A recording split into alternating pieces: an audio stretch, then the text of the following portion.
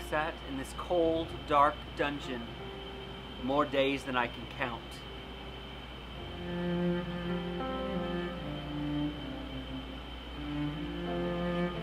These chains are almost unbearable.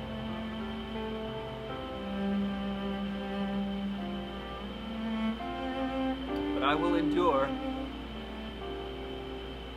I will finish this miserable race because of the strength that I've been given.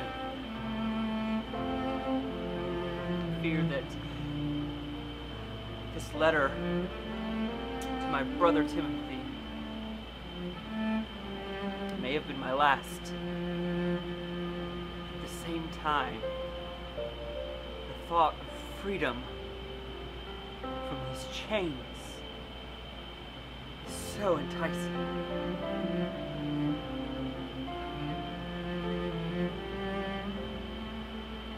If I'm honest, the worst part is the loneliness. I long for conversation. I want to laugh and to cry with my friends and my family and my brothers. I need community.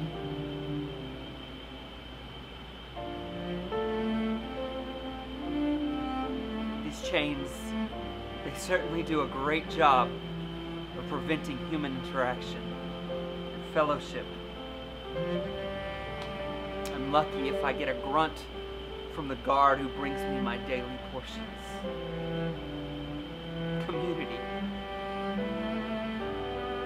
When I am separated from it,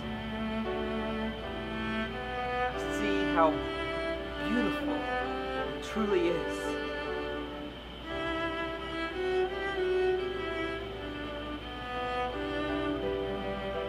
I've realized in my letters that so many of us, we put these chains on ourselves that prevent us from truly clinging to the joys of community. I've written of these chains to my friends in Ephesus, in Rome, in Corinth, in Philippi, Colossae, Galatia.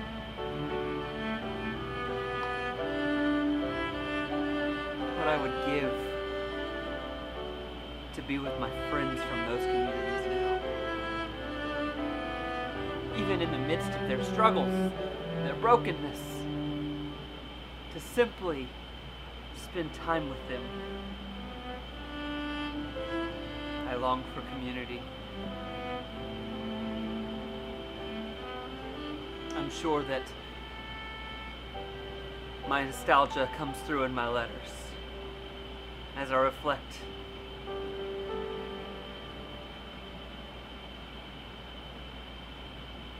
And I hope that my brothers and sisters can truly see the beauty,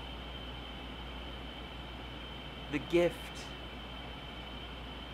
that being involved with a loving, encouraging, uplifting community can be.